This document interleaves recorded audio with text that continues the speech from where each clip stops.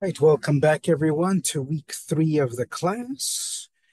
This is the week where we're going to set ourselves up for the rest of the semester to have this project that will be an interactive game. And so there will be a homework that ties into that you're able to create this project. And the reason we have to spend time on it, it's got to be set up in a very specific way, different than what we've done before, where we create an HD quality movie and we're ready. This needs some setup. We started to look at that setup last week on Wednesday. So be sure to watch that video as well, plus what we will be talking about today. And because you have to set this up in a very specific way, you want to make sure you understand it perfectly this week, because if you don't want to have trouble later on, you need to make sure the basics are set up properly this week. That's why there'll also be a homework. That's why, remember, there will also be help in person here in the lab times as well. And then also the assistants are able to help you at home via Zoom. So make sure this stuff is set up perfectly, or else these little problems will add up into big problems in the future. So if you look on Canvas, you'll see that week 3 is not active just yet.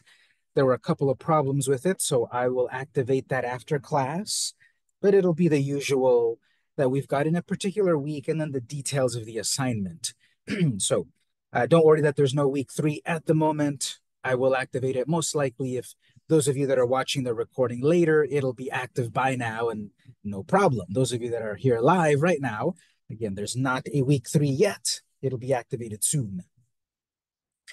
I'm going to write a few notes, theoretical notes first, and then we will do some hands-on stuff.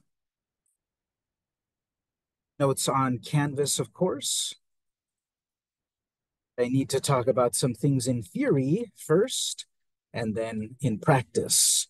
So we have CIS126 week 3. The first thing, actually, note Wednesday is a holiday. So the newest holiday that was invented in the US since Martin Luther King Jr. Day back in 1983, I think, was founded maybe two and a half years ago, which is Juneteenth. This is the newest holiday, and it falls on a Wednesday this year. And that means we will not have class. We will not have a live class in person or on Zoom. It's a holiday. There'll be some extra credits. So check Canvas. I'm going to activate an extra credit thing on Wednesday. If you want to do it, it's extra credit. Extra credit is always nice. But just be aware that there will not be class this Wednesday.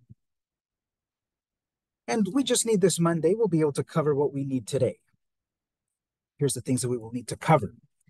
So the topics that we will get to: setting up Adobe Air SDK for game creation. We saw a version of that last time. Today we'll look at it again, but in more detail, which is different and is necessary for setting up a game project in Animate. We did do that previously. Setting up publish details. We didn't do that yet. Setting up publish details. We've got debugging on virtual or simulator devices. We did a bit of that last time. And then new today, debugging on real devices. We'll do that this time. So that ties into homework, being able to do this on your own. For the homework assignment, I will activate the module 3 after class, but basically what we're going to learn today is going to tie directly into what you need to do for the assignment. And this week is all about a setup so that on the future weeks, we're able to actually do the coding, do the interactivity, work on the actual game. But we need a step 0. All of this is step 0 before we can do any of the future steps. We've touched on some of these already, so they should not be brand new. They should be something that you remember we did, and a few things will be new that we haven't covered yet. So, as usual, I'm going to be recording. I'm currently recording all of this, so you can refer back to it. We will have our lab times Mondays and Wednesdays, except this week, Wednesday, 2:30 to 3. And then also the assistants are reachable via the Canvas inbox for some one-on-one Zoom help as well as me. I did manage to catch up on all of the grading from the model sheets. I thought they were very impressive. I gave you points and feedback. Go check on Canvas for my thoughts. You can go check the grades, and I gave you some thoughts on your work. Pretty much everyone did a very, very, very good job back on the week 1 assignment. The week 2 assignment is due tomorrow. I started to see a couple of submissions so far. They look good as well. This is what I'm looking for, going through the various screens and concepts. Perfect. There's another example over here, same idea, perfect. And then a little reply there. So, yep, make sure you do the assignment due tomorrow. And remember that it is your part and replies. So everyone please reply in time so that your classmates can reply and everyone gets full credit. You do need to do these reply parts, not just your post, but also replies. And this looks good so far as examples. Yep, that'd be what I'm looking for. And for the real devices, when we get to that, they're being set up at the moment. But today, later on, all of you that are here in person, I will give you an actual Android tablet to borrow to learn the full knowledge of it. If you want to then do this at home on your own phones and such, I'll talk about that as well. But for that everyone is able to do it, we'll do it together with real devices a little bit later. Those of you that are at home, of course, you'll need to follow along and ask for help for how this all works on your own system, because you'll be able to do the class on a virtual device. But I do want to then also show, well, how do you do this on a real device so that I have a real tablet that can actually tap and do it on a real device? We'll cover both of those this week. Right, so the very first step that I've got here, setting up Adobe Air. We did this last time. We'll do it again. And every time you come to the lab here, you will have to do this. But if you do this on your own home computer, your own personal computer, you just do it once and then it'll work. Here, you have to do it every time because we've got a deep freeze. It erases itself. The computer erases itself every time you restart the computer for security, for safety. But then that means that you have to do this step every time. On Canvas, I have the instructions there too once I activate it, but we will do it together here. So this is basically follow the link to download, unzip, and save the file. What link? I'll show you the link in a moment. Follow the link to download the file. Then in Animate, you go to the Help menu, and it's under Manage Adobe Air SDK.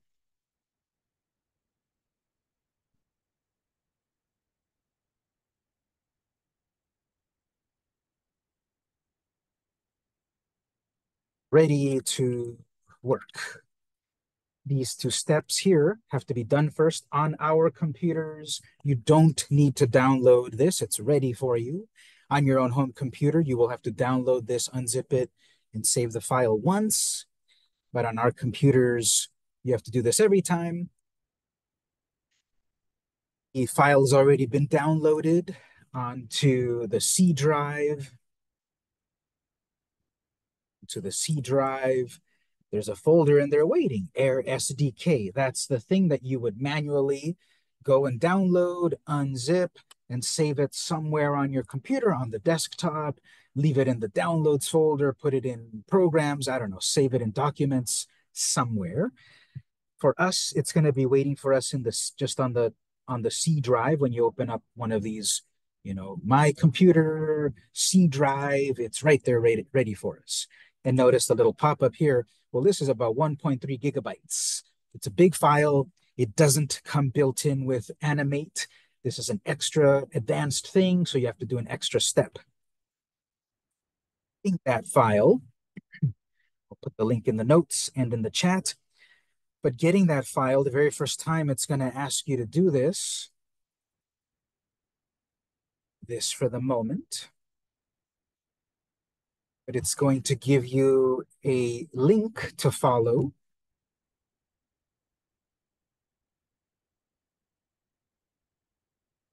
This is the link.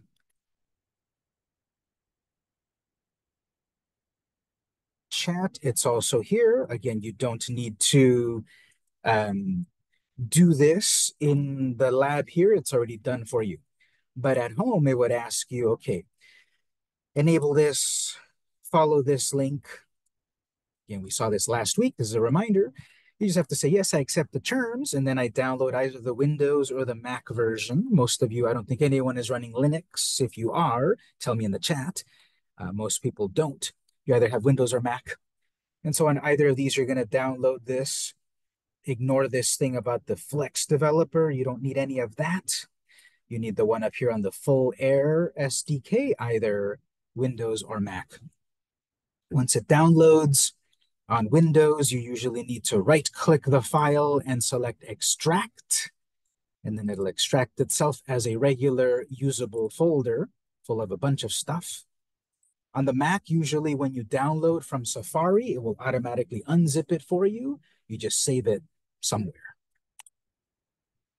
So download it, extract it, and then in Animate, this is the part that we do need to do. Even if you did it last time, your computer forgot, so we have to do it again. So the first thing we're going to do right now, make sure you're in Animate, of course. And then go to the Help menu, go to Manage Adobe Air SDK.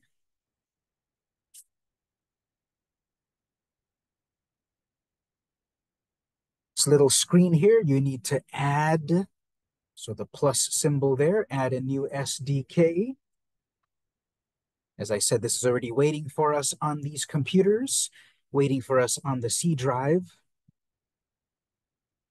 Double-click the Windows C drive, double-click the Air SDK folder. Just click Select. Need to click on anything else in this folder, just click Select. This is okay, you've got version 51012. If yours is a different version, don't worry about it. It's just that on our computers, this is the one we currently have. And I think here, what is this one? Okay, it's 51013. So on the latest version, if you were to download it brand new, you've got the x.x.x3, where we have the .2. I don't know what the full difference is. It doesn't matter. But in this case, we have the 51012. All right, once that has been activated, click OK. That is step one here.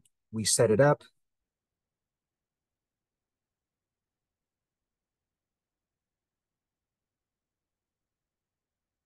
Work. To get our work done, well, we need to set up a game project, which has been different than what we've been doing for the previous weeks, and as well as back on part one. We're no longer going to be using the HD quality preset because that one was for a movie, a passive project. Now we need to work with an interactive project, and it's different. So ignore all of these right here. And you want to go up to the new or file new or more presets. I'm just going to click the new icon, new file. From the top tabs, it's not the one we were previously using. It is now under advanced. We have the option right here of Air for Android. As I said previously, you might have an iPhone, but for the purposes of learning how to do this in class, go ahead and select the Android one. Whatever you're learning here will be equivalent for the iPhone version, but it's just easier to teach everyone if they're on the same page. Um, and therefore, everyone's going to choose Android. Um, Setting up here, air for Android is what you need. And I'll also make here a tip. As I said, we're all going to be on the same page. We're all going to be learning the same thing. But our tip here, as we learn the basic ingredients together, you should work on your own side project. Together, we're going to create this haunted house thing that I've previously shown.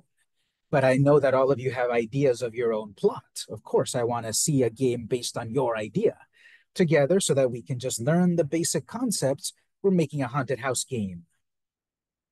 On your own, you should create your own empty, brand new document and do the things that we've been learning, but on your project with your own idea, your own plot.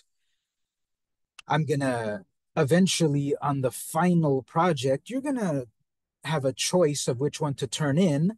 If you turn in my haunted house project, that's fine. It'll be acceptable for the class because you got a project to work. But if you're also on the side working on your own version, that would be better because you're doing your own idea. Now, the challenge there is, yeah, you've got two projects to work on, but I think that's good in terms of you learning the basic ingredients together and then doing those things on your own. Because it's one thing to do things right, just like the instructor did it, it worked, but the instructor is not always going to be with you. You're going to be learning on your own, working on your own. So you might as well get the practice of working on your own idea as well.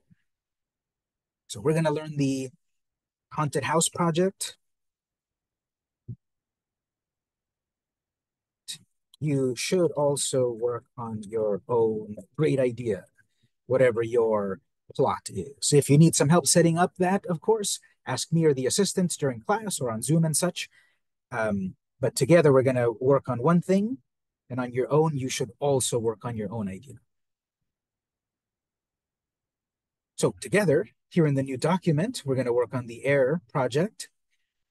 And we're going to make one little change here. So these dimensions are obviously different than what we've been working with the HD project, the movie project. We're not going to select the HD quality size, but we are going to set this up as a landscape project. Right now, these dimensions are vertical. We have 400 pixels, 480 pixels wide, and 800 tall. If our game were vertical, these are the perfect dimensions for a vertical game. Our game is going to be landscape. I want our game to have a nice wide angle view so that you see the scene well and interact well. So we're going to switch these numbers over. So instead of 480 by 800, we're going to do 800 by 480. So the first thing to set here, this will be part of the homework also. Let's change this to 800 by 480. I'm just going to flip the numbers. I wish there was a little button here just to flip my numbers, but go ahead and flip those make those backwards like this. This will create a landscape type of a project. If you decide, well, on my idea, I want it to be vertical, great. On your idea, make it vertical. For the class project that we're learning together, it will be horizontal. Frame rate, let's keep it as 24 FPS. That'll be some nice smooth animation. We don't need, a 60 frame rate type of project like CSGO or whatever, but this will be good enough for our animation to be smooth. So this will be one of the things that'll be the assignment. Make sure you do it right. By now, you should know that when I do the grading, I am picky about the details. If you don't do the details, you don't get the good grade. So that's one place to make a mistake. Make sure you flip these over. Click Create.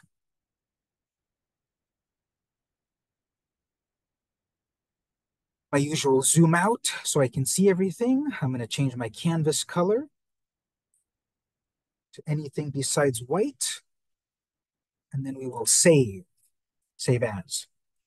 As usual, we will create a project folder. Always get in the habit of creating folders for your projects. You often have some weird bugs that happen if a project is not in a folder for some reason. So just be safe in a folder. Call it whatever you want. Just going to put today's date.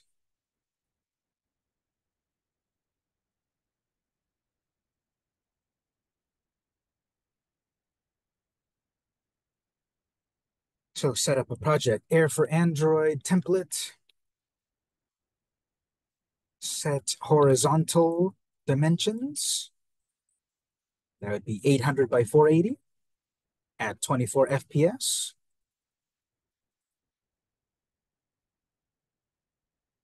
Change canvas color,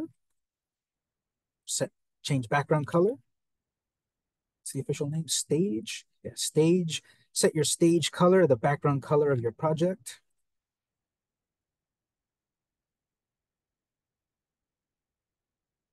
Save as to a folder. Make sure you save it to a folder. Call it whatever you want, but put it in a folder.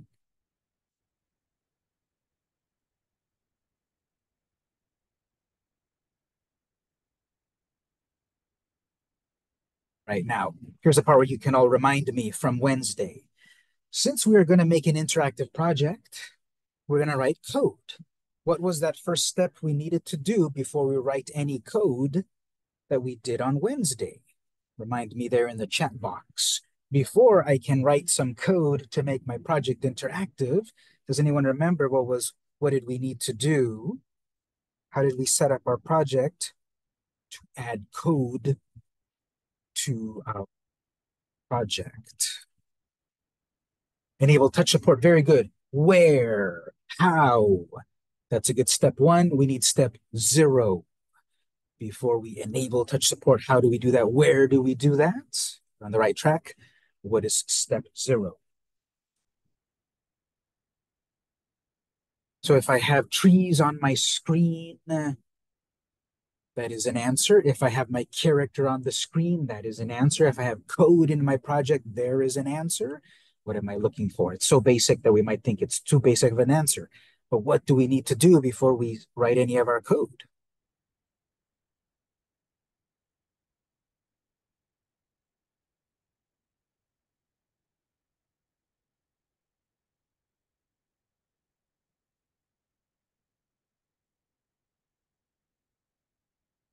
Remember, we were adding code somehow before we enabled that touch feature and such. We had to do something, which is something we've done before, but then it was tied specifically to the code. It's not a trick question. Anyone remember what we did on Wednesday?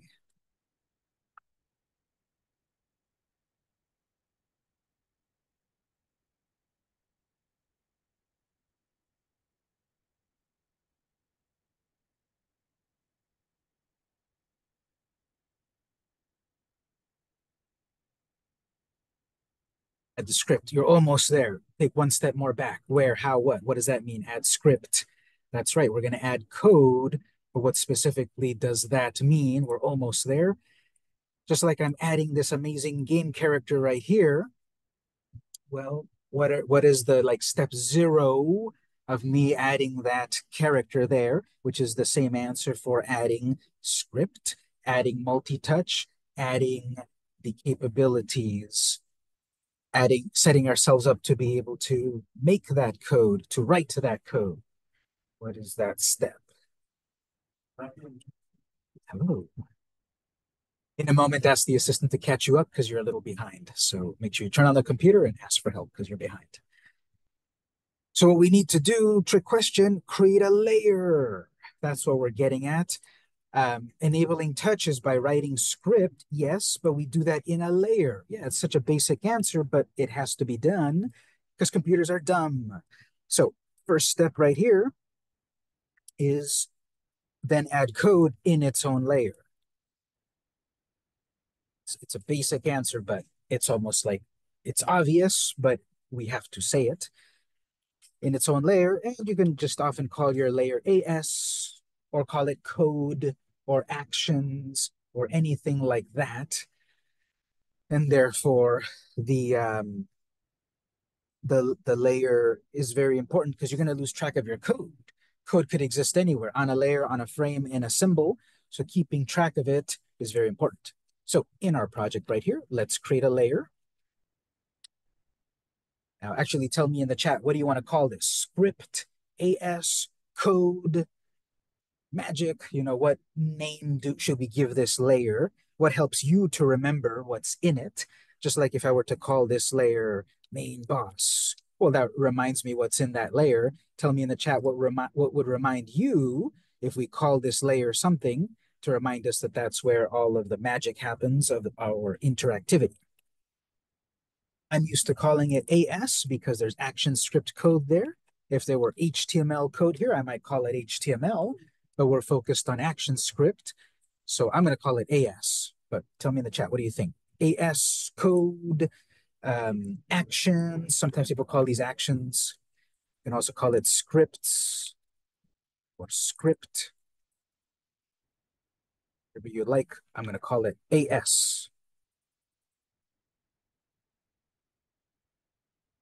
So add code in its own layer, call it AS or anything you wish.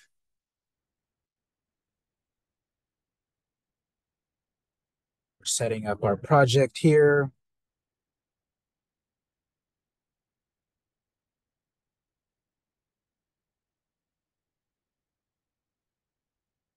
Basic codes. There's like 3 basic codes. Stop the animation. There is also activate touch. And then there is also credit. I call that something else. But then I want 3 codes at the beginning to start off with. So in our AS layer, let's open up our code, right-click actions.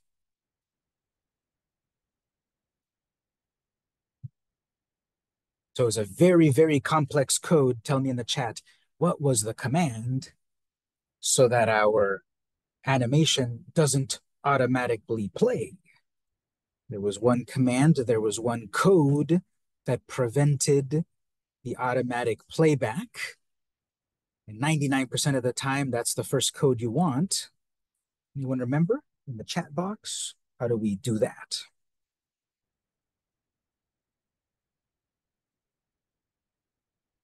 How do we do this first code here? Tell me in the chat.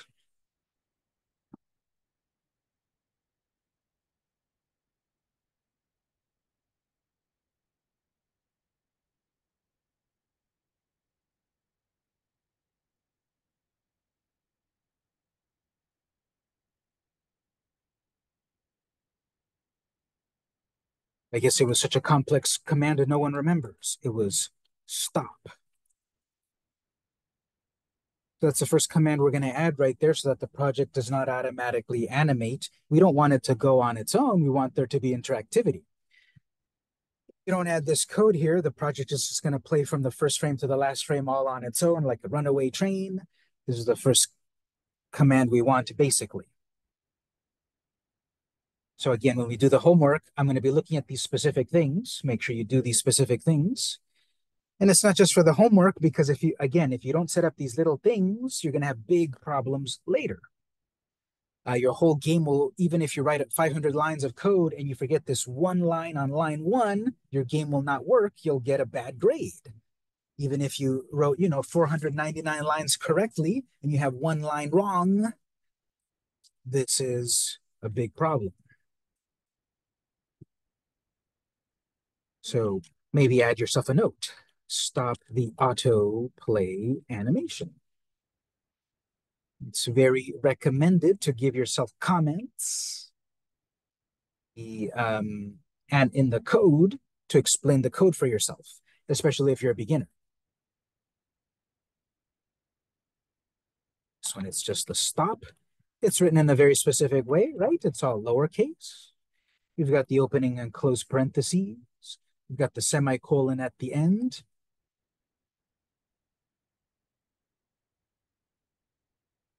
Activate touch, that'll be our second command. So this one is also written very specifically. Once you have one example of it, you can just copy and paste it. Multi-touch, capital M, dot input mode, capital M, equals multi-touch input, capital I, mode, capital M,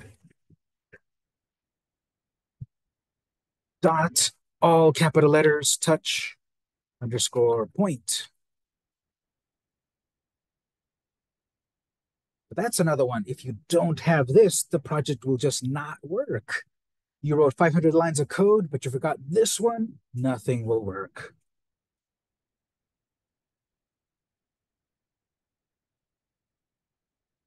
Now, how I'm going to do it though is I'll put my comment right here, and then I'll put my next comment right here, activate touch mode. Very important.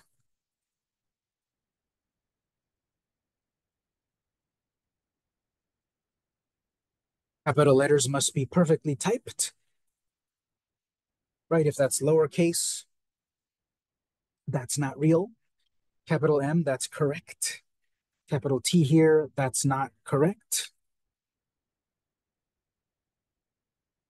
So it's got to match this.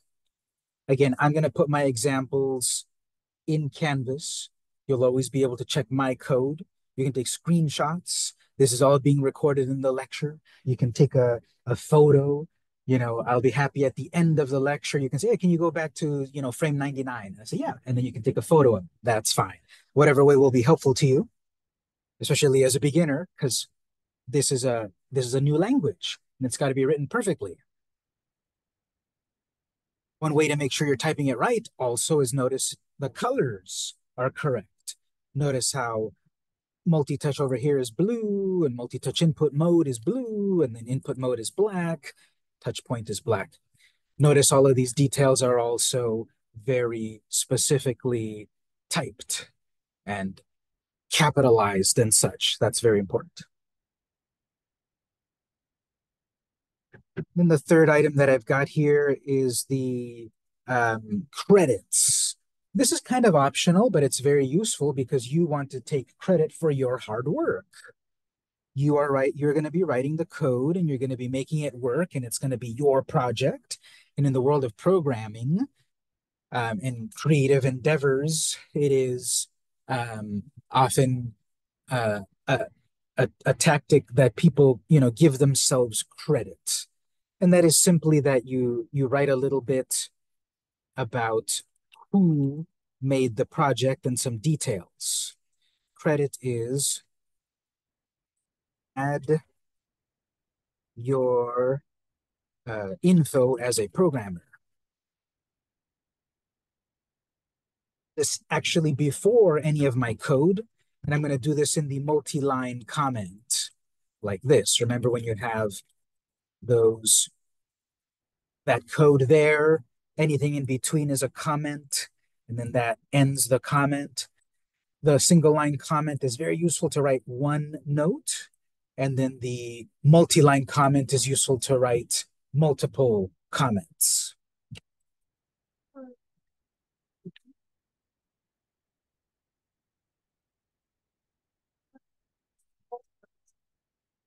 Exactly. So we have right here a reminder of what are some good ideas to put on this. This part is optional, but it's very useful. So name, who is the creator of this project? Put your name. Project, what's the name of the project? Date, what is the current date that I'm working on this project? Any notes or description? Yes, if you're working on a team project, on the notes and so forth, like who is responsible for that particular frame or scene or code. So obviously, here your name. What is this project? Haunted House Adventure. It's today's date. So however you want to write this, June 17, 2024. Or you want to write it as numbers, right? Today is 6/17/24. Or you want to write it really nerdy and correct, you can write it this way, because in that way you can keep track a little bit easier as the days progress when you work on your projects. Year, month, and date, plus also the leading zero, is the most programmer way to do this. But whatever way you want to date it, in description, a point and click game where you progress through a haunted house and interact with on-screen elements.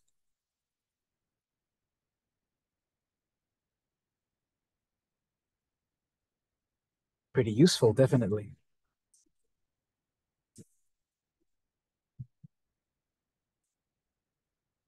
Yes.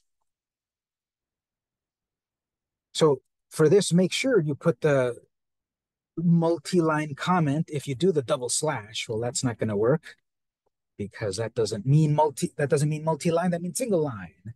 Sometimes people do it this way, that on every single line they put that, and that's fine. But you have to manually put it on every single line. It's fine.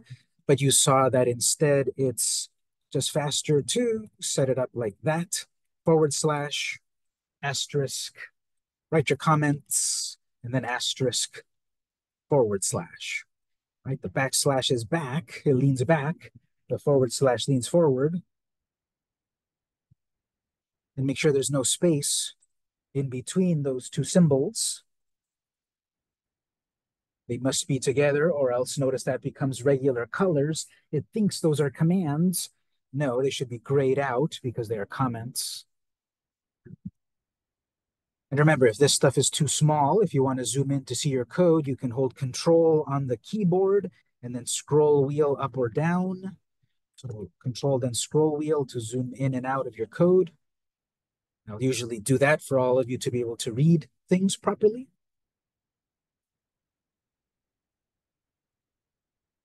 So whatever you want to write as a note. This doesn't affect the game, but it sets you up as a real programmer. And again, if you were to put this, save this on a folder somewhere, and then come back a year later, whatever notes you wrote here could be useful to remind you about your project. And if you work in a team, this is useful as well. And for the homework, I will be looking for these things because, again, I'll put my example code up there. And one way that I'll know that you're not trying is for you to just copy and paste my code, including my comments. This is a trap for me to see that you're actually doing your own code. So here's our basic setup for our code. This is all happening in an action script layer.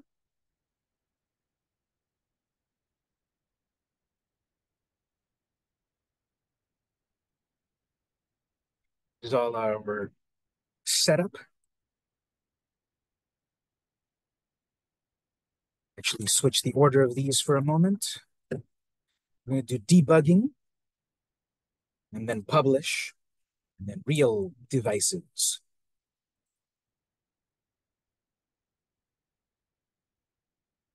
It's the process of checking that our code works properly. And even though this isn't really doing anything yet, at the very least, we have a few places where we can misspell our code. What if I missed my coding and I didn't notice it? Well, I want animate to check my code. That is in the debug process. We're going to get used to this. We did it last week. We're going to do it over and over as the time goes on. So next step, up on the debug window, we have debug movie. Today, a little later, we're going to see debug on devices. Once we charge these up, we will pass these out in a moment. We will all give you these tablets and see how it actually runs on real devices very soon. We cannot do that yet. We have either desktop or mobile. We're focused on a mobile project, of course. So let's go to debug, debug movie, mobile.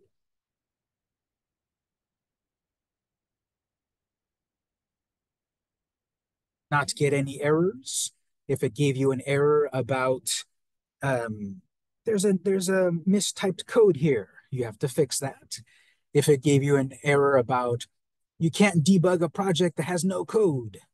Okay, that means you haven't created an AS layer. You haven't added your stop command. Back for a moment. If you got an error, make an error on purpose, on accident. Let's say I type something wrong. It's not going to pop up the simulator. It's going to pop up this compiler error panel. Saw this last week. We will see it a lot as time goes on, unfortunately, because computers are dumb. If you don't type your code perfectly, it'll get confused. And as a reminder, even though this gibberish over here might not make sense, what's very important about this screen, this panel, is that it's telling you exactly where to go to find your error. Go to scene 1, go onto your layer called AS, go onto your frame 1, go onto your line 12 of your code, column 1, there's something there. What's useful here is you can double click, and it'll take you right to the part where it detects the error, fix your error. But why doesn't it just say you mistyped stop? There could be a command that we invent called stoop. You know, stoop down is a thing. The computer doesn't know that you don't mean to do the command of stoop.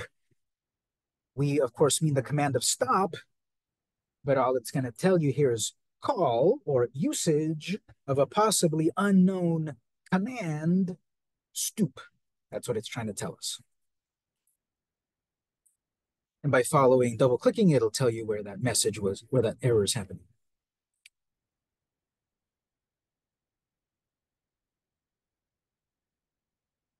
Dictionary terms and dictionary definitions. Oh yes, that what is the word and what does it mean?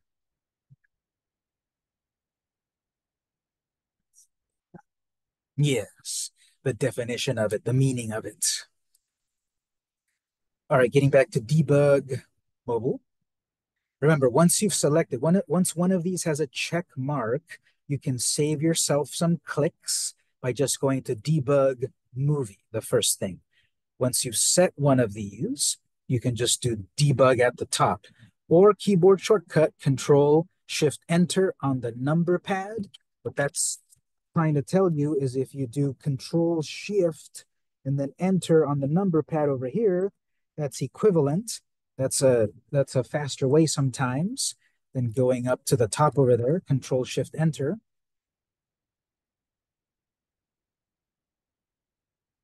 It's my project.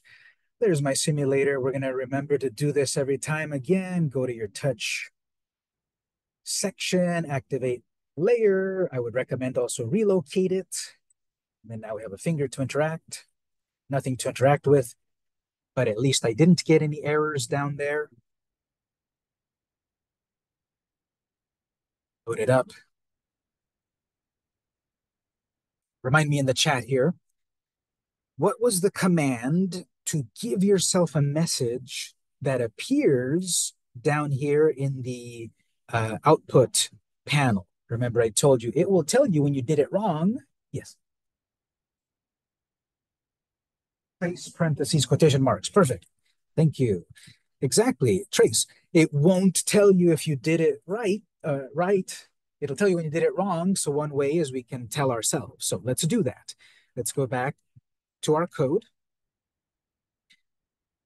And on the next line here, we can say, write ourselves, because only us, the programmers, will see a trace message. This will not appear on screen. There's another way to do that. We'll learn that later. Write ourselves a message. It's trace, parentheses, quotes, semicolon at the end. And whatever you want it to say, make it say it, save it, debug it. So do that. Give yourself some trace message, whatever you want it to say, and see the result. But this will prepare us for save the code. Sorry, write the code, save the code, run the code, debug. And then do that, everyone. Add a trace method there. Check the result. Head everyone, go ahead and do the check the result.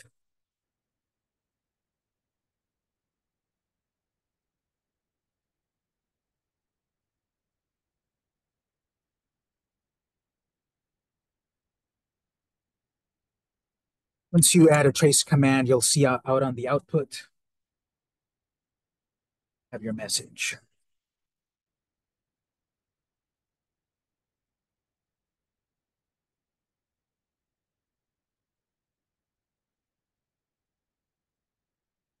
Now, there's a very, very minor thing. It's kind of subtle. It might not be noticeable, but this will be something that if you don't notice this, it's going to affect your grade.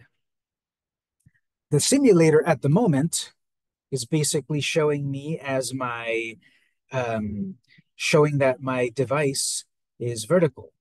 But didn't we set ourselves up that this is supposed to be a landscape type of project? We set ourselves up as a 800 by 480, not 480 by 800. Do you see here how it's popping up as a vertical device?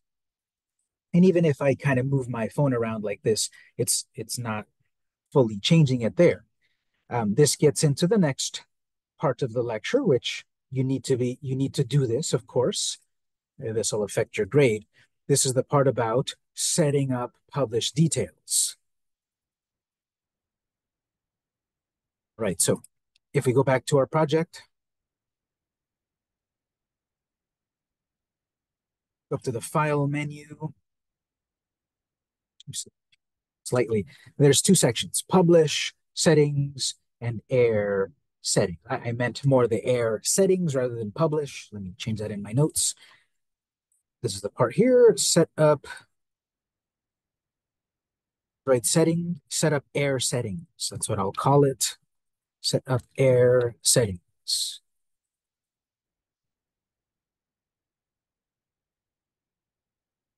Let's do this. Let's go to File. Let's go to Air.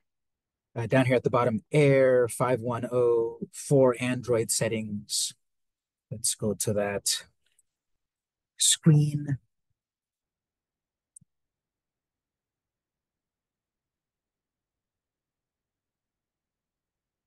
There's a bunch of panels here that we need to set up. They're not too complicated, but I've got to explain them. This is one of the things you need to do in the beginning here. This is one of our setting up steps. So let's make sure we can do this on the File menu, Air, Android settings.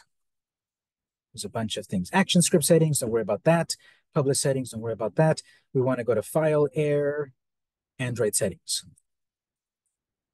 Let's start backwards. Instead of from general to the right, I'm going to start from the right to the left. It doesn't matter. We need to do all of these. We need to set up all of these, but I want to start with this one over here first. So this is going to be eventually, very soon actually, an app that runs on a real device. And so we need to set up aspects for this to work on a real device. Language. Set the language below that will be supported in your app. So here we have all of these languages that we can activate. Now, this doesn't mean that your app will automatically be translated into Danish or Czech or Japanese or Portuguese. This just means that when someone wants to download this app from the App Store, it will be in the English section or the Italian section or whatever. This is not that it will auto-translate to the app for you. That'd be amazing, but that's not what this does. So for the moment, the only thing we really need here, unless you know you're making it in another language at the moment, is let's put English. If you know that you're also going to make it in Russian, you can activate whatever languages you're going to program the app in. But we need something to be checked on here. Something can be anything you want. Put English.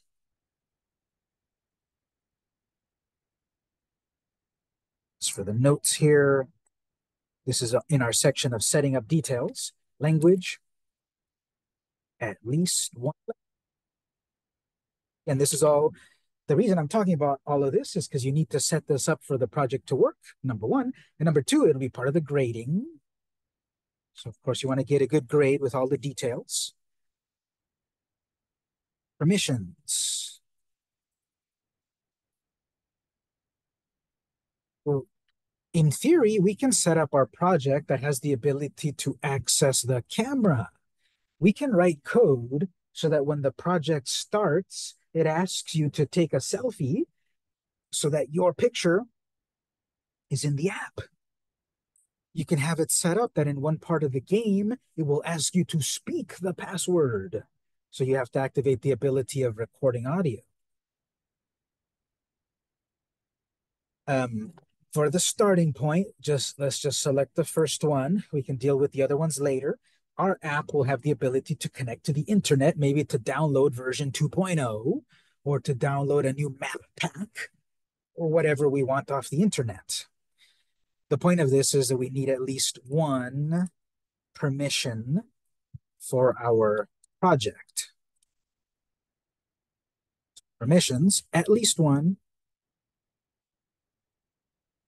Internet is the default, which should be fine.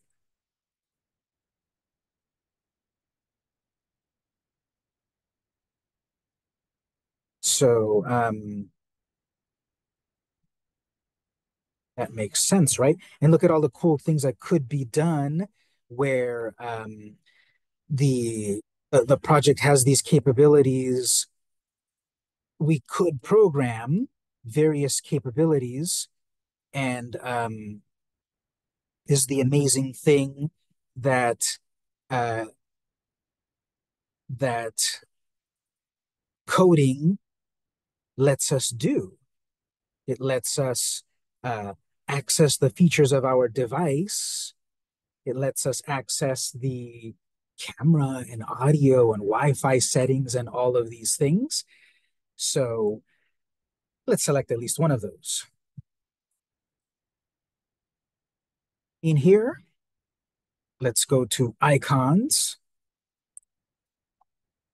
On this one here, we're not going to set up anything at the moment, but let's think about this eventually.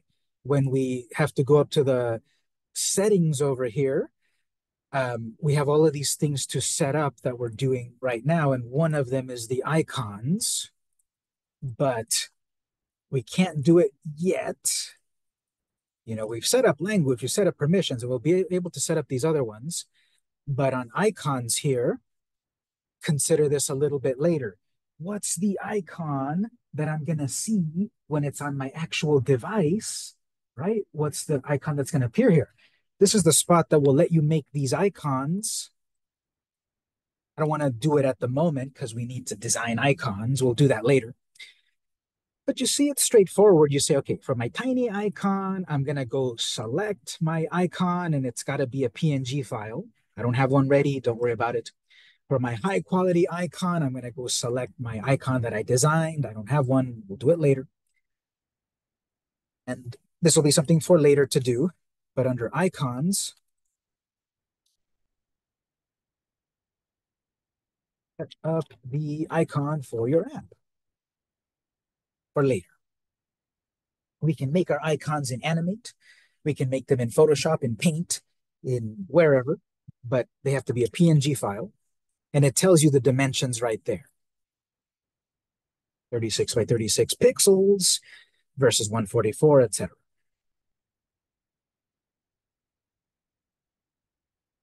Check deployment in a moment, and then we'll jump to general.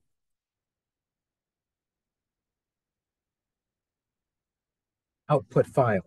This will just show you the same name as your file, and you don't need to do anything there. You can change it if you want. You can call it my game. I would leave it alone. The name of your output file is the name of your project file. That's fine. But notice at the end it says .apk.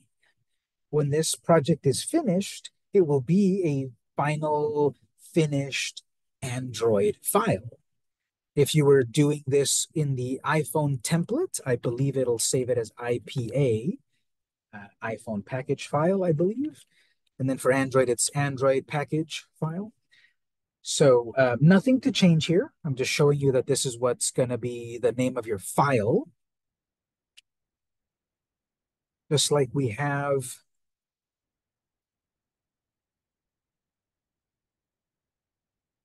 just like we have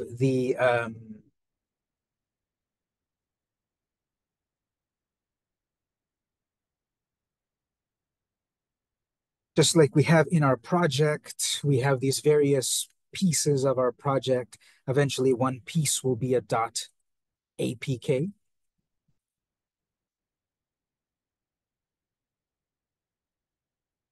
Eventually, when we finish the project, that file, we can send it to people. I can email my friend my game. I can send it to them. I can send it to them on WhatsApp or whatever. That file, and that's our game. That's our project.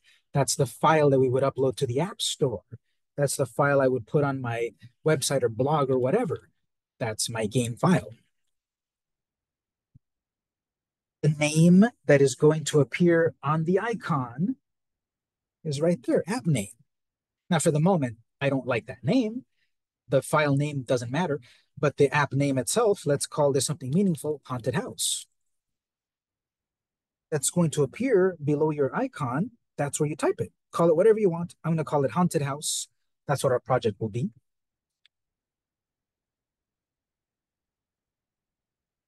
It's here.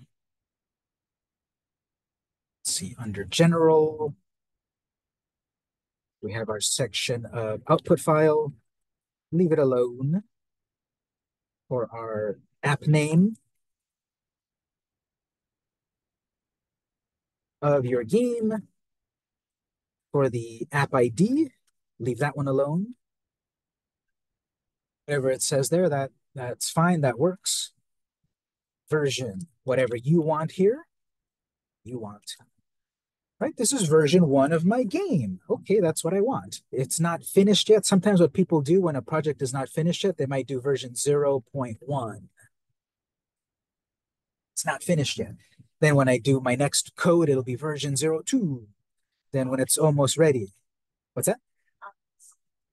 Our different stages of the project, alpha stages, yeah. And then eventually it's almost ready, 0.9, and then when it's ready, 1.0. So whatever you want to put as your numbers here, you can put in what you want. I kind of like also doing like this. You can put, it's not the full version yet, but it's the first version of my code, and then like maybe today's date. Today is 24/06/17.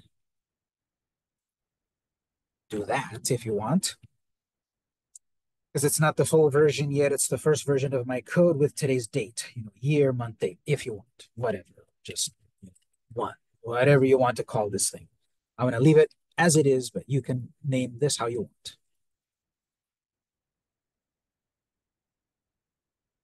I like the date, honestly, myself. I'll keep it easy, but I like the date because that way you can keep track of which version of your code it is.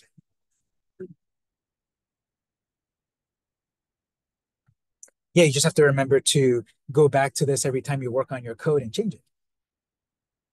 Version label, I forget what this one is actually, so don't worry about it. If I don't remember, you don't need to remember.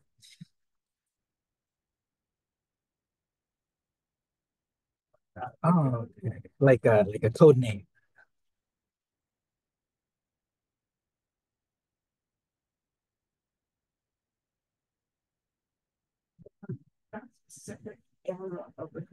Hmm.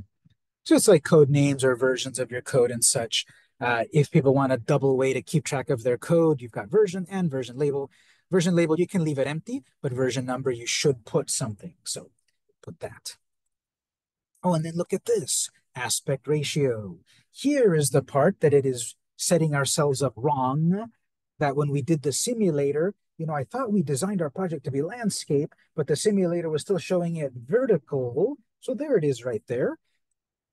So obviously our project should be landscape because we set ourselves up that our code, our canvas is laying down landscape. So make sure you set this on aspect ratio because again, when I do the grading and I check your code and such, and then when I go into the debug And then the simulator pops up. And when the simulator shows me this, where your project is tiny, you didn't change that important detail. And as I said, little details add up to big errors. Also, it affects your grade.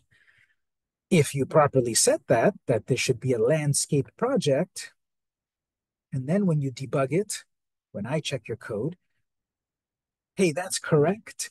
It's landscape, just like I wanted it to be. The project won't look tiny, it will be the right size. It's a very important one to do. All of these are important, but that's an important one. Make sure you set that to landscape. Aspect ratio, landscape. Now, of course, if you're working on your own project on the side and you want yours to be vertical, leave it on portrait. There's also auto, and it's supposed to be that when you move it around, it will automatically size itself in theory, but ours doesn't need to be. You also have to program it so that it detects when you go to different perspectives so that the game graphics change. It's not just auto and it will auto work. You also have to program it to detect that.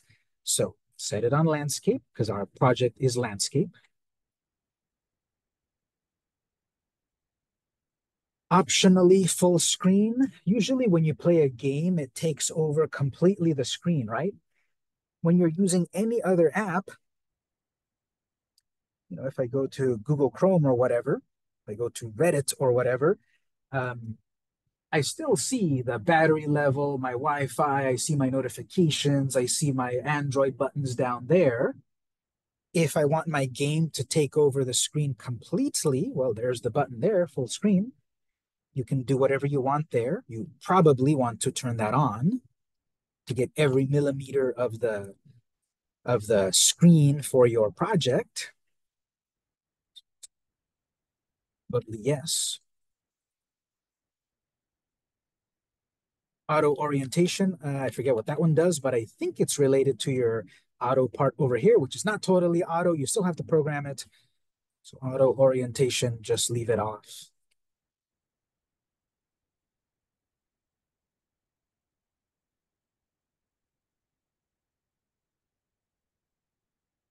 Best. Hello. Render mode, CPU versus GPU and direct and auto, just leave that alone. That's fine. What processor is this working on? Just leave that alone. That's fine. What are these other include files? That's pretty advanced. Just leave that alone.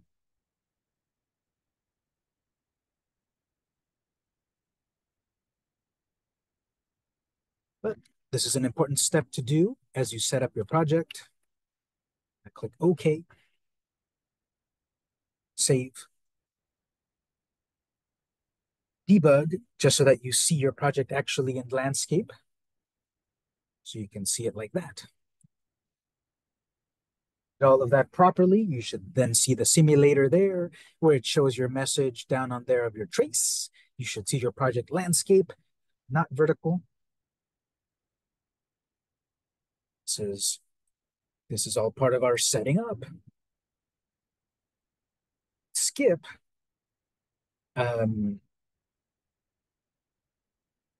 Tab of deployment. We'll do that after the break. Break is coming up. That one ties into debugging on real devices. If you're able to do all of this so far, you're on track for the break. Right after the break, then we'll do the other things that are necessary there. After the break, this is when we're going to pass out some of these tablets so that everyone can see on real devices. But we're on to our first break here. So questions at home, questions here in person. Is everyone on track pretty well so far? So basic setup. I'm obviously going through it in very much detail, but then it'll go faster on future lectures. You need to be able to do all of this yourself. Again, it's easy when you follow along, but to know that you really understand something, you should be able to do it on your own. And therefore, that's why we're talking about this in detail.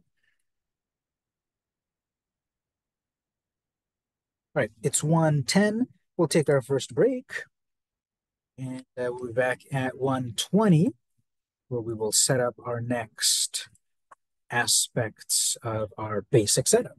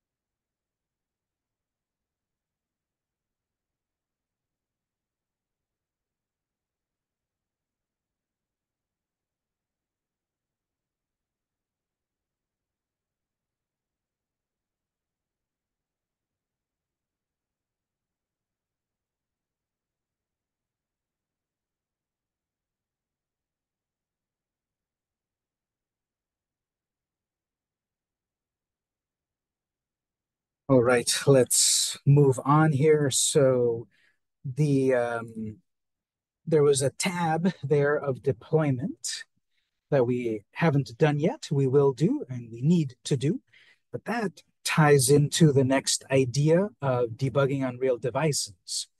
So far, when we debug, we've been debugging on the simulator. Overall, you'll be able to do pretty much all the work on the simulator. It's actually often a little bit faster if you do it on the simulator, but to get the full experience, using checking your project, viewing your project on a real device is nice because then you can actually see it on a nice actual screen and such. As I've been saying, well, when we created this project, uh, we're all using the Android template. And if you've got an iPhone at home, again, for class purposes, you want to still do the Android version. It's just a little bit easier to work with. If you're here in person, you'll be able to borrow our tablets for the next step.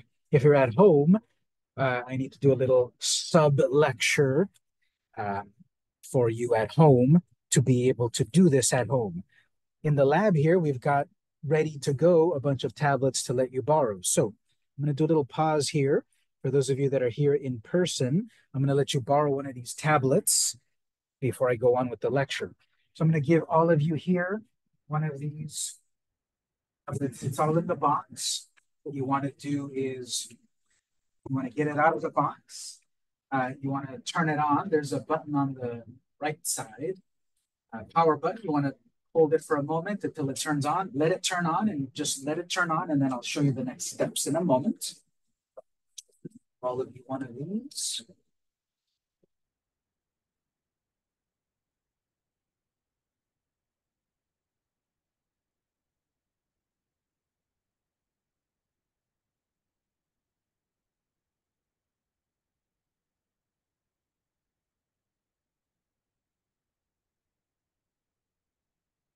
So all of you here in person, just on the right side, right, you've got these tablets. I think they're all exactly the same. So on the right side, press and hold. You got a volume buttons, then a power button. Just press and hold the power button for a moment until you see the screen pop up. Side. So let that start up for a moment. It'll take a little moment to start up. These should automatically turn on. These should automatically log in. No need to worry about any of that. But in a moment, this will start up. So at home, again, just wait for a moment. I have specific steps for you at home on your own devices. Now, those of you that are here also, and you can use my device. You can also use your device. I'll cover how to use your device later today. But, we spent thousands of dollars to get these for the class, so we might as well use that money.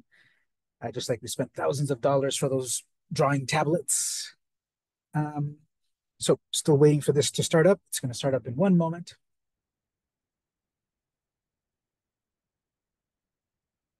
So one of the reasons why I'm also saying to do this on an Android is because the sort of connectivity between the two, the computer and the tablet, is a little bit easier to set up than with an iPhone.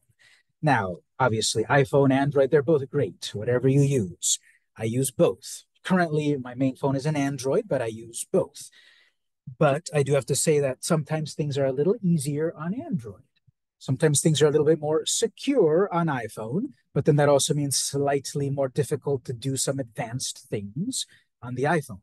On Android, sometimes things are a little bit easier to do, but sometimes it's slightly less secure. On any of those details, you don't have to really worry about it, but in the lab here, we're going to have the tablets for you. So, it's a tablet and such.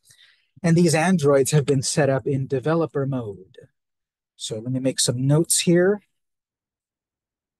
Bugging on real devices on Android phones, right? We've got Samsung and Motorola, Google brands. On the Android phones, you activate developer mode to connect Animate with your phone or tablet to debug the project.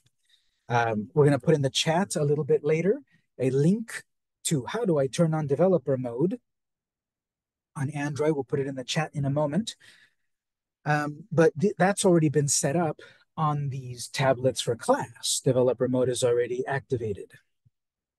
If you want to use your own device, we'll show you the instructions on that in a moment. So once your device is on, you also have the USB cable. Is not one of the cool USB-C cables. It's the USB-A or B or whatever it is. You need to plug in the cable. It only goes in one way. It's at the top with one of the little phone plugs up there. So plug that in, that cable up in there.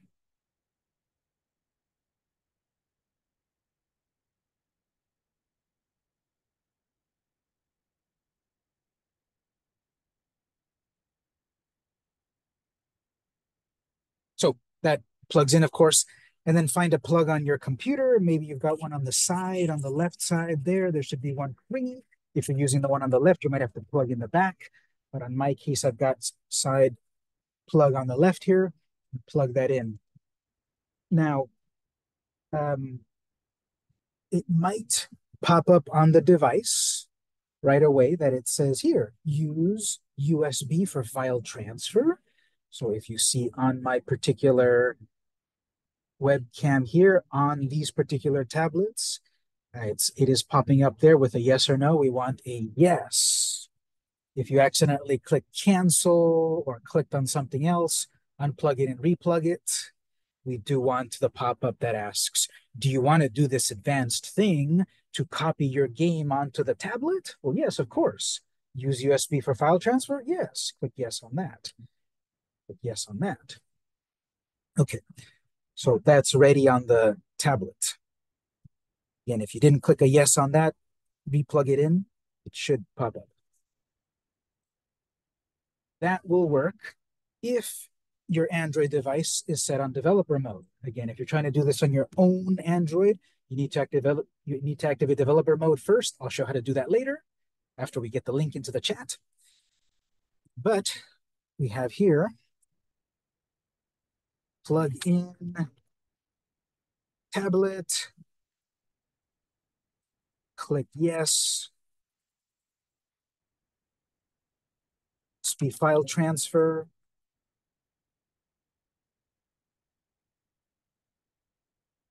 tablet is ready. Back on Animate,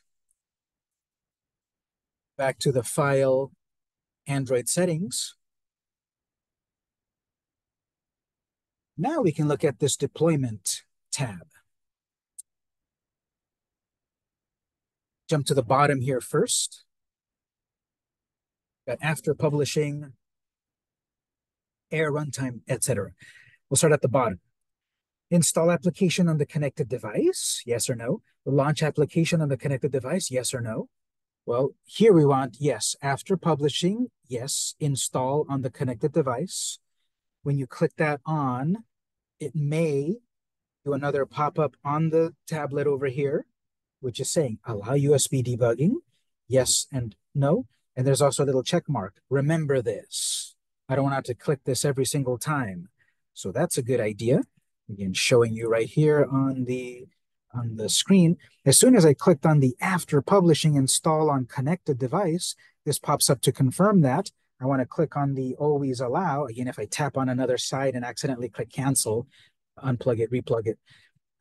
But once this popped up here, I want to click on the check mark. Yes, remember this. I don't want it to ask me every time. And then click OK.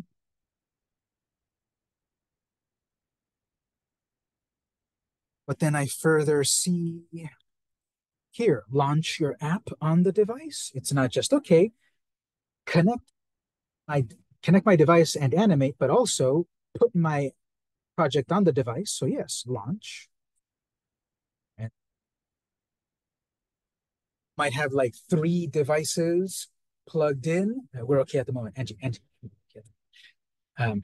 the launch on the device, and then you might have a variety of devices there. I can have like 7 tablets plugged in or whatever and check my results on different devices.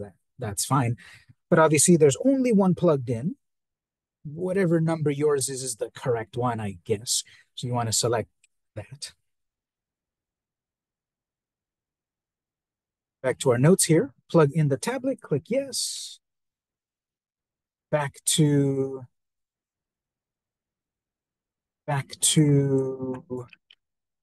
Air Android settings, deployment tab. All of these need something here, but the after publishing section. Short answer is turn them all on. Turn on the first one, then the second, then the third, and then on the device, USB again. Remember, click the little check mark to remember that. That's the after publish section. The Air runtime section, nothing to do there. The default of embed Air with runtime, nothing to change there. Leave it as is. On the Android deployment type, nothing really to change there either. Device release versus debug, leave it as is. Device release. So I made no changes on those sections. This top one's very important. Certificate, password, and remember. So what's happening here is that we need to confirm we are the app creator. We are the programmer that made this app, and we're going to sign a certificate that proves that. That sounds very complicated. It's not. This is just our credential, our password, that this is our app. So we have to provide it with our credential file. It's like, I need to show it my ID. Here's my ID right here. So I need to show my ID right there and then give my password. So what ID, what file? We need to create that ID, that certificate, that credential, and then put our password. So this is a couple of little steps, but again, all these little steps add up. So within certificate, we kind of have to do 2 branches right here. First time, and then later times. First time, create certificate. Right now we're doing the first time. Later times, use the certificate. You're going to create a file. You're going to create a credential. You're going to create an ID. And you're going to save it, of course. You're going to upload it to your Google Drive or put it on a flash drive or something. You're going to keep this credential, and you're going to use it on future days. If you delete the file, lose the file, okay, you're going to recreate it. No big deal. But it is best to create this file and keep using it.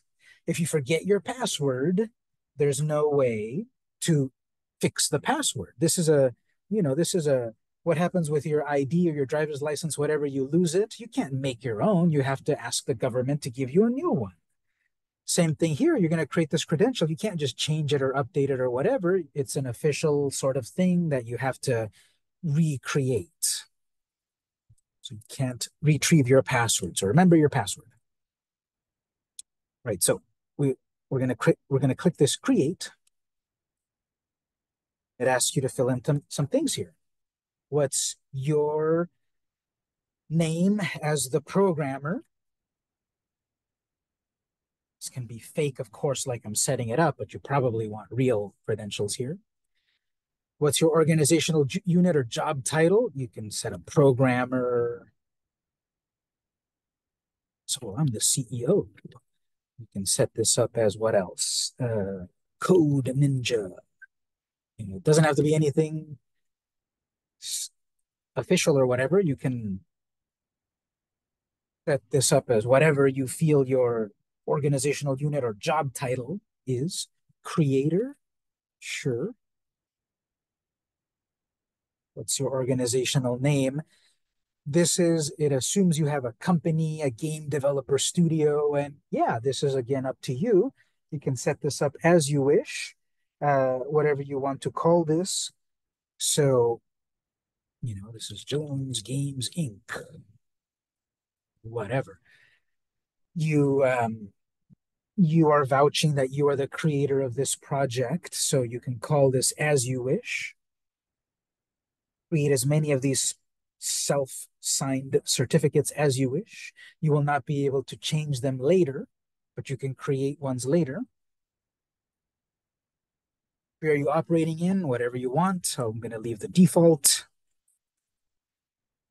A password, it can be anything you want, but to make it simple, I'm going to make a password that is terrible, so I don't have to remember it. You should write a correct password, a good password. Nothing to change on type. Validity, leave that as is. You can change that as you wish.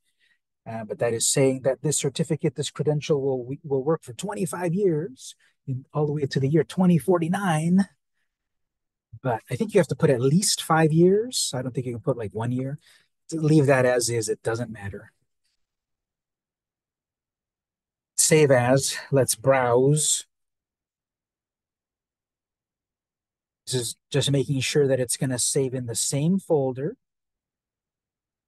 as your current project, named as whatever dot P12. Change that name if you want. You can call that certificate dot P12. You can call it my credential dot P12. You can call it, your game studio dot P12, whatever you want, as long as it's a dot P12 file. You're saving it where you think you're saving it.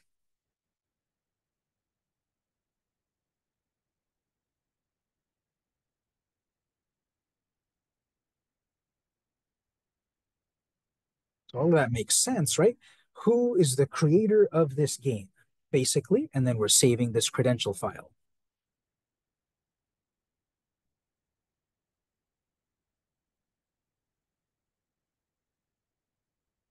Click OK.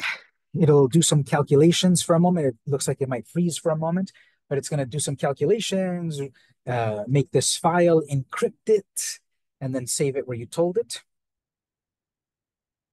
My particular case, I saved it in my project folder. My project folder, I've got all of these pieces of my app. My original animate file. Every time I do a debug or test movie, I get this temporary Swift file. I just created this P12 file. All of the details that are being stored inside of this publish screen are being saved in this XML file. While my project is running, a recovery file is temporarily being stored in case the app crashes. But this P12 file, it's full of compressed code. With everything that you typed was compressed and encrypted, so there's nothing to look at. XML file is plain old XML. It can be opened in most apps, but there's nothing to do there. It's just, hey, those are the things that I typed into the screen. They were typed into code.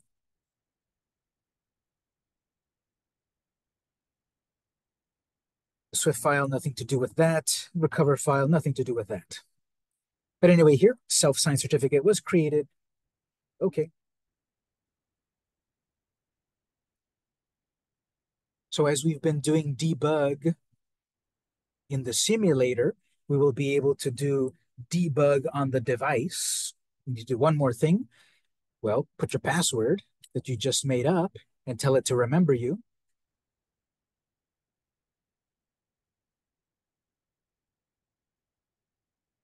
So it's going to use your credential. It's going to use your ID with the password you made up. Have it remember you so it doesn't ask you every time. We're gonna deploy this to your device. It's going to embed. It's going to go on this device here. If you see your device, you might have to refresh. Click OK. Save.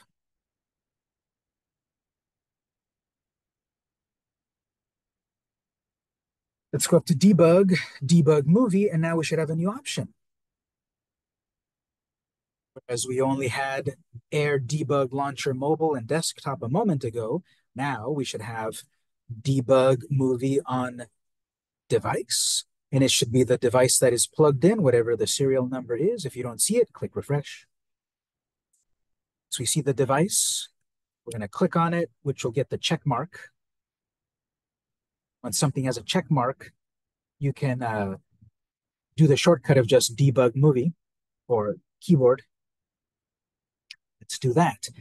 If this all worked and you select your movie, your device, this will take longer than a debug simulator. So if you want to do quick testing of your code, do the simulator. As we're seeing, this is taking a moment. And the first time you do this, it'll take the longest. Let's say it's going to take 1 whole minute, but subsequent times it'll be faster and faster. Eventually, something's going to start to pop up here, and then something pops up here. Don't worry about that. Just click OK. You close that. Ooh, it's on my device. And ooh, I'm seeing my output down there. There's my trace message, but there's my project on my real device. Obviously, I can't do anything yet, but all of this effort is to see your projects on real devices. You're still going to see your trace commands in the output when we set up to click a button, tap a button, or drag or whatever. It'll work on the real device. When we program it to, record my voice, we can do that. We can have it take a photo of me, a selfie, so that my face is in the app. We can program it to detect when I move it around like this because I need to do the puzzle where the water needs to go down the well, and I'm going to move my phone around to make the water go down the well. Real device. We can click the stop debug over here or debug end. Stop. Back to our project. This closes it off of the device. And make any changes here in my project.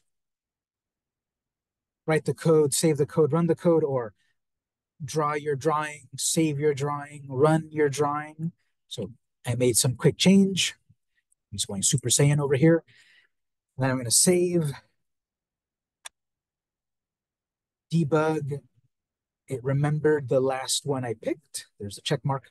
So I can just go quickly to debug, debug, or shortcut on the keyboard, Control-Shift-Enter. Send it off to my device. Again, this will be slower than on the simulator, but it's really nice to see your result on the device. And you'll be able to do 99% of things on the simulator.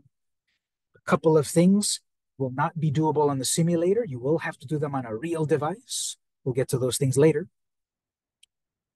But the splash screen coming up, we need to close that. You can just press the space bar as a quick way, or click it. I'm going to do space bar as a quick OK. And then it runs on the device, the latest version of my drawing and my code and whatever on my device.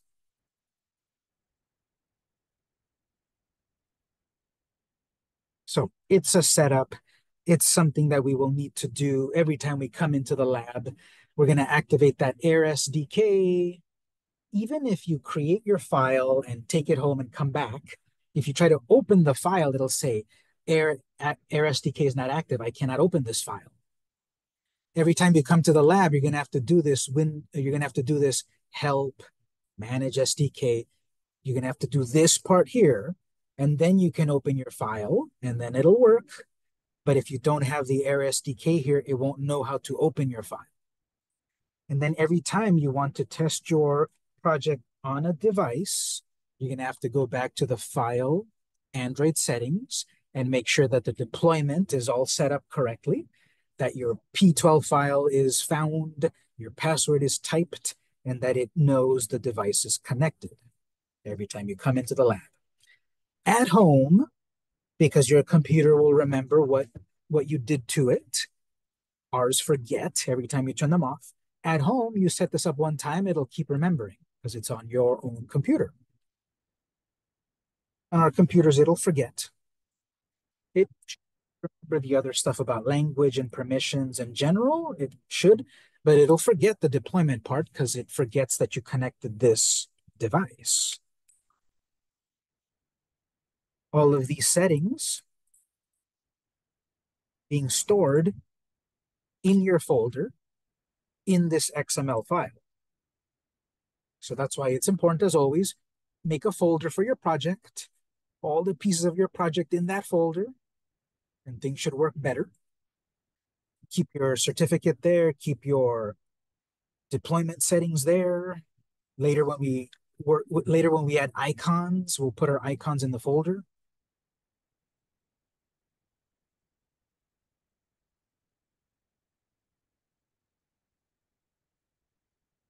First time, create certificate. To create your P12 file, keep it.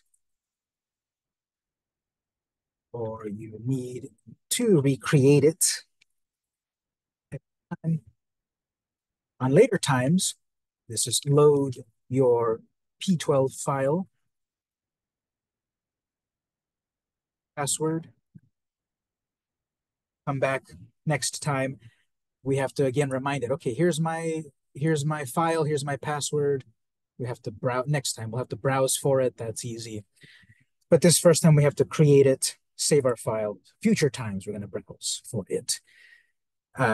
We usually want to plug in the tablet first before we turn on animate, because it might not detect it. If it doesn't detect it, you can refresh it. But it's usually a good idea when we come back to future lectures. We're going to, if you want to borrow one of our tablets, you'll borrow the tablet, you'll plug it in, make sure it all detects it and such. And then we will do these other things.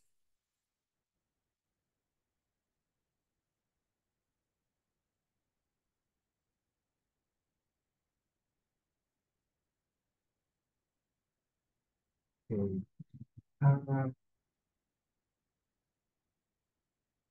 This all assumes you are using our tablets. If you want to use your own Android device, I have some extra instructions. And again, when I activate the module 3 this week, I'll put it in there. But if you want to use your own device, to do this first, let me just pull this up here, this link.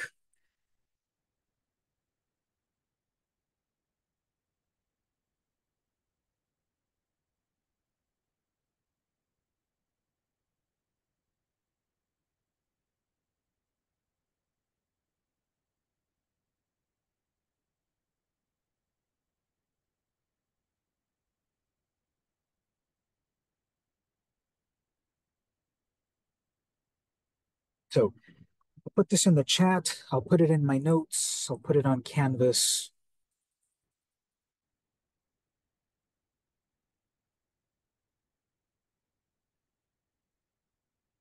You want to use your own Android phone, you have to follow these various steps here. I'm not going to do every step. I'll just talk about it in general. But on your Android phones, there's some steps you need to do to activate developer options. The ability for us to transfer our game from the computer to the Android requires you to turn on developer options. There's a few steps here, depending on which version of Android. Follow the steps. It's telling you if you've got a Samsung, HTC, generic, etc. Follow those steps. It's going to have you activate developer options. And it's going to have you activate enable USB debugging. There's going to be a screen there, enable USB debugging. So again, on your own, and this is when you can ask for help, but you have to activate dev mode, activate USB debugging.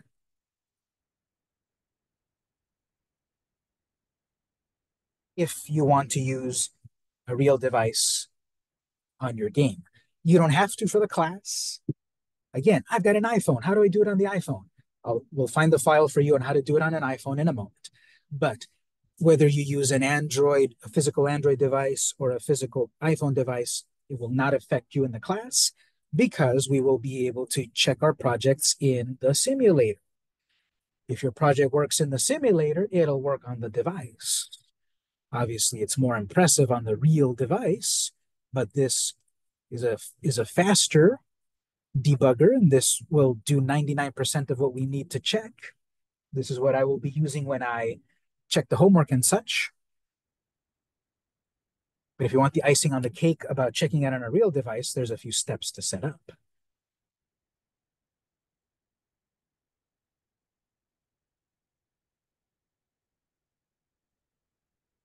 For class, if you get it to run on the simulator,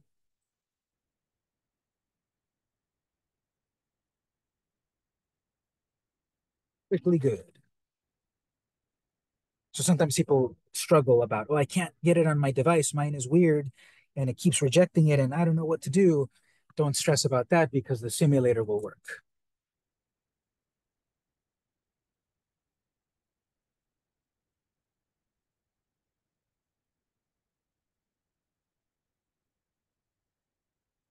So again, the big idea for this week of material is setting ourselves up for a project. We saw all of these steps. You're going to need to be able to do these steps on your own. And then there will be a homework, which is not active just yet on Canvas. I need to, when the lecture ends in a moment, I'm going to activate it. There's a little snafu. So I will activate that in a moment.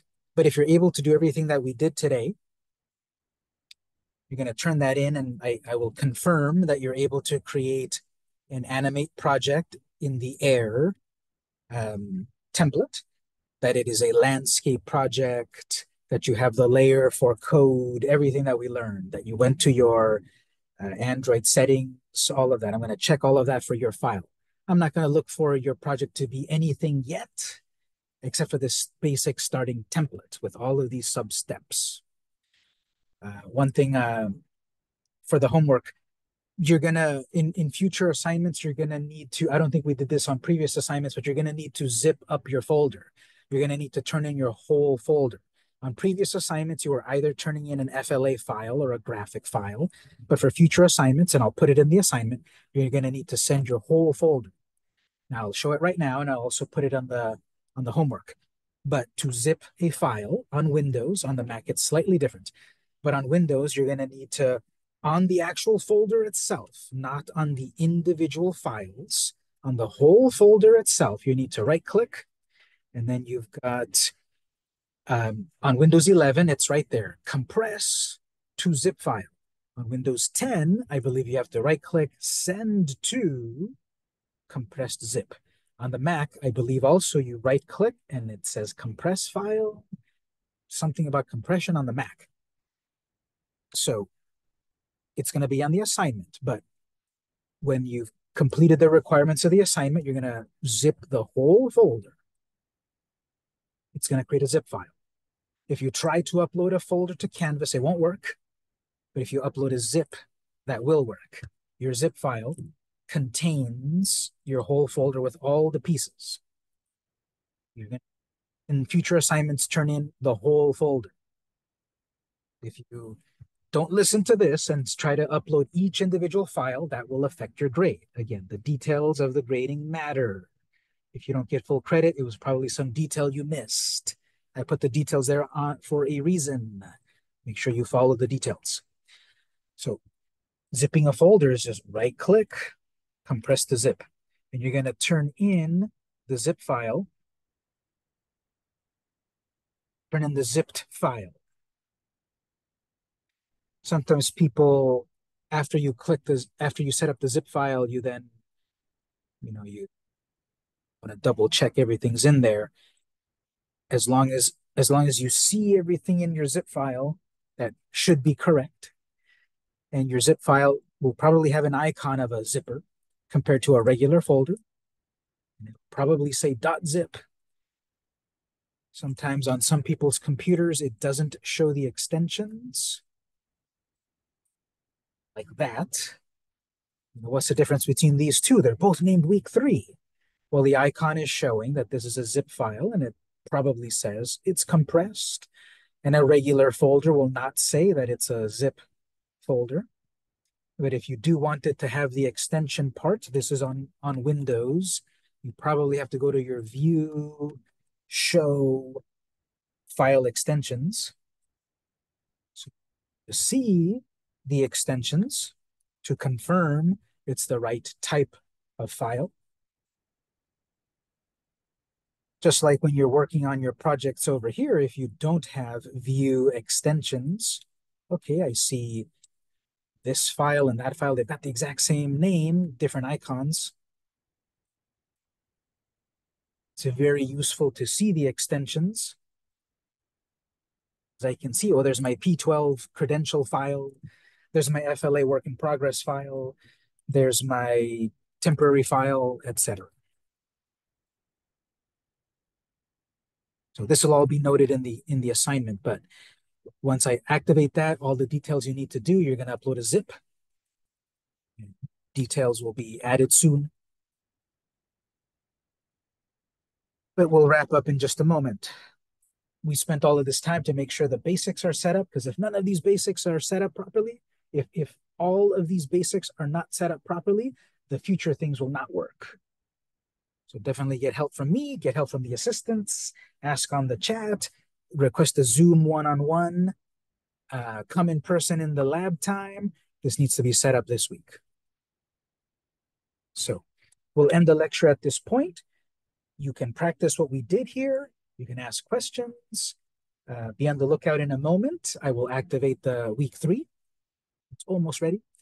And then remember, no class on Wednesday. Wednesday's a holiday, but we're going to have extra credit. So check on Wednesday what the extra credit is. We'll come back next week. And then on next week, we're going to take this file and just start making this game little by little, code by code, scene by scene, idea by idea. They celebrates Wednesday.